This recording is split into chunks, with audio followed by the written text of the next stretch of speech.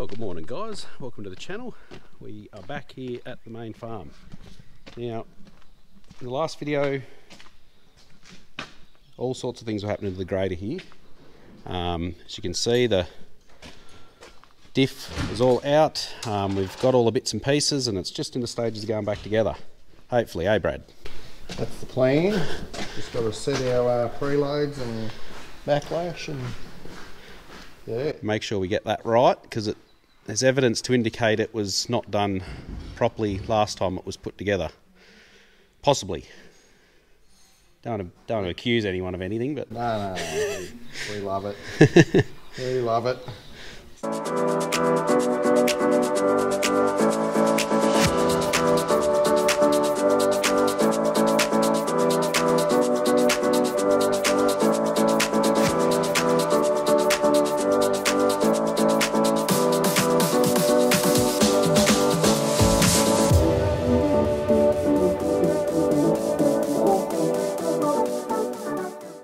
So anyway, it's good at least that we've we can get the bits we needed, and it wasn't too difficult to pull it apart. If you didn't see the previous video or the previous vlog, basically we had to lift the whole back of the machine up. We didn't know if it'd work or not, but it ended up working, and roll out the tandems after we'd unbolted them, obviously, and that worked pretty good. But we've got here, this is the crown wheel and the spider gears in there, all new ones. A bit hard to see in there, but these are the old ones here. You might be able to just see there's a bit of marking on them, a bit of wear. The sun gears are probably worse, so new ones of them as well. All ready to start putting it back together.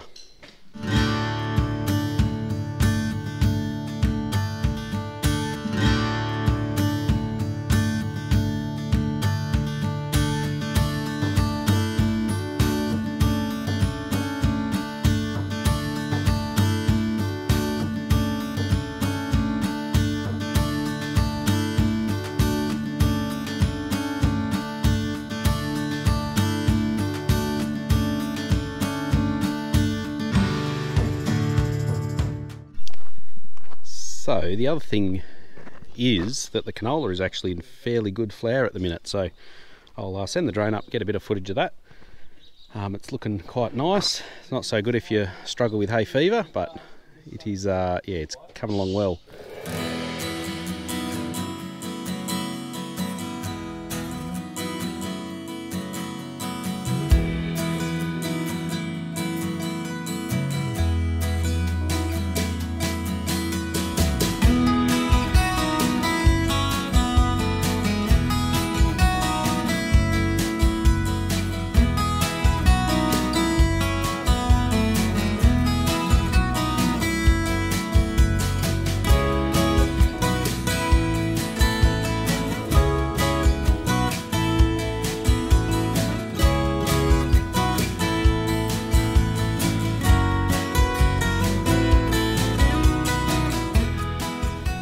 And a bit of other news, we've got this header here, we're trying to get all back together. It's been apart for quite a while, waiting on bits and pieces for the gearbox. So gearbox is back in now.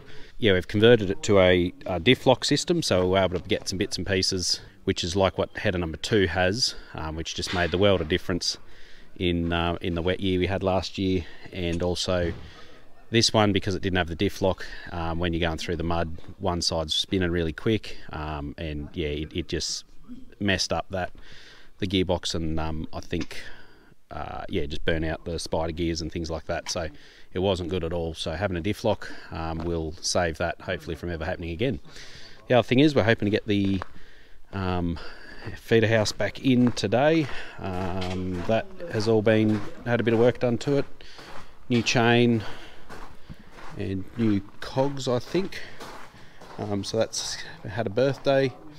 And yeah, we've also just gone through giving it service with the oils and everything, so that'll be good to get this one out of the shed, and then the other header's got to come in, and we've got a fair bit of work to do to that with rotors and things like that. So not really looking forward to that, but that's got to be done.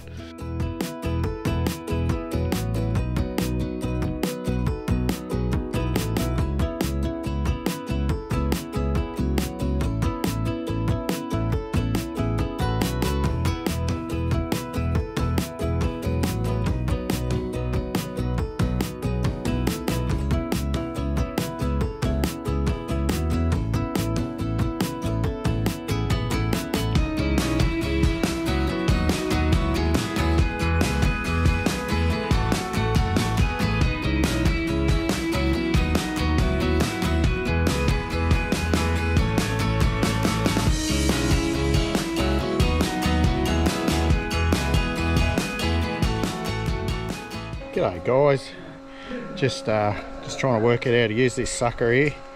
I just thought I'd show you. Matt can work occasionally.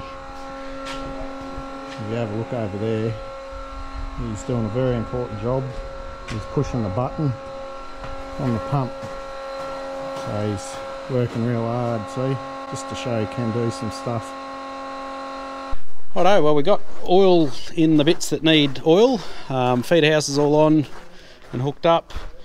Not going to run the actual, I just think we're only going to run the engine, not the machine. We just want to warm up the engine oil so we can drain that and replace the engine oil filter and yeah, obviously put new oil in it. Then we've just got sieves, we're waiting on bottom sieves, and then basically, which they're pretty easy to put in, so we can pull this one out and then bring the other header in and yeah, start pulling it apart. Anything.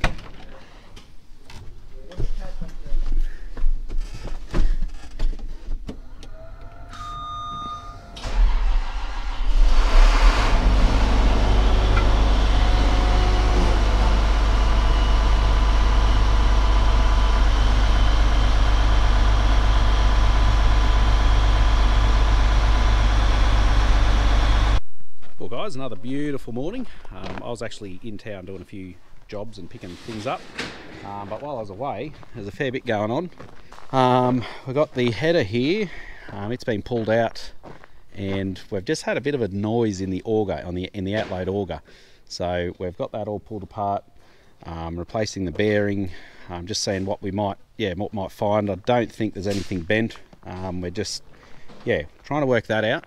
I think we are just hoping that a part for this grader comes today, and then we can, Brad, will get back into that, putting that all together. We just had to wait for some shims and different bits and pieces to be able to get this set up spot on. So we don't want to take any chances with that. So yeah, that's about where we're at to, I think. Well, just about to put the rest of the diff back together. We got the bits we needed, so that will be good.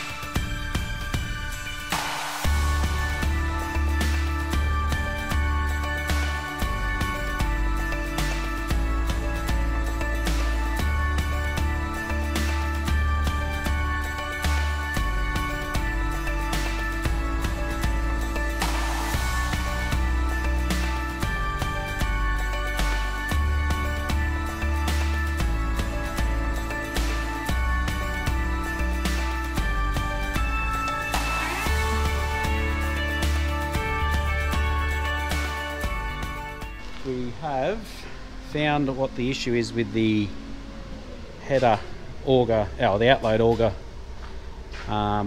So we ended up pulling that extra extension tube off because we wanted to check out that little right angle gearbox that goes up in the top. And what we found was not good. So pull it all apart here. You can see in there's a tooth that is missing and there's lots of metal down in there.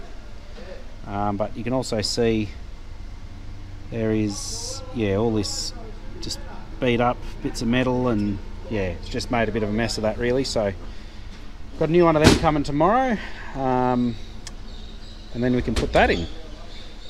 But currently at the minute we've got the other tandem side going on here, so all of this is going back together, and that means it won't be too long and the grader might actually be going.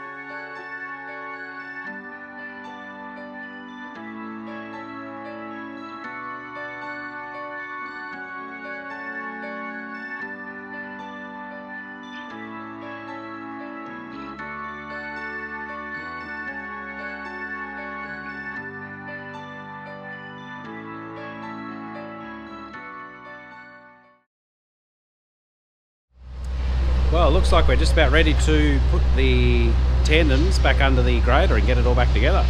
So hopefully it all lines up. We know that the excavator can lift it and all that because we obviously pull it off, but I don't know if the tricky bit's going to be just getting the angle quite right, because there's how many bolts? 4, 5, 6, 7, so there's 14 bolts that need to line up. So yeah, hopefully we can work that out.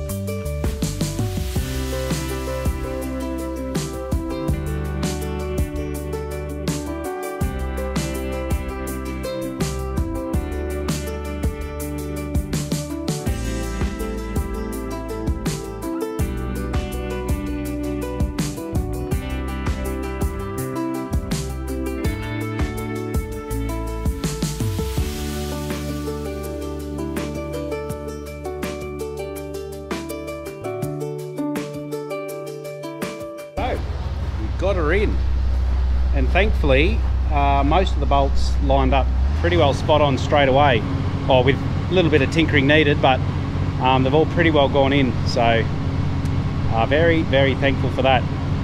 So really just the nerve-wracking bit is the bit before you just get the tandems underneath, because once the tandems are underneath, if something does happen, it'll just fall down onto them and no one will get hurt. But yeah, we still had the stands under the blade to take the weight of that. We had safety stands underneath the actual grader itself as well, so we're just trying to make sure nothing untoward happens. But anyway, it's looking like a grader now, so that's good. Well, we bought a new breaker bar. Actually, we bought it or ordered it when we were trying to get these bolts off for the diff. But yeah, obviously it's came in time to do the bolts up with it, but it's an inch drive breaker bar and it's probably about 1 metre long, so it's decent size. It's interesting what they write on a brand new breaker bar. So I'm not quite sure what that means. Maybe they knew it was coming here, so they quickly stamped that on, because they knew we'd be swinging off it with 6-foot poles, but interesting nonetheless. Well guys, I think the grader's just about done. It's all been put together, hopefully. Robbo's about to hop back in and get back into it. Yeah, we give her a little bit of a test run, Matty. Make sure there's no abnormal sounds. No fountains coming out anywhere? Yeah, no leaks, no fountains anywhere. Yeah, no, she'll go good, even reversing in and out, then with the diff lock in and out. Yeah. Just testing a couple of things. It feels really nice and tight. Yeah, good. Compared to how it was before. So no more Panadol for you? No more earmuffs. Just been able to get the parts pretty quickly has made all the difference.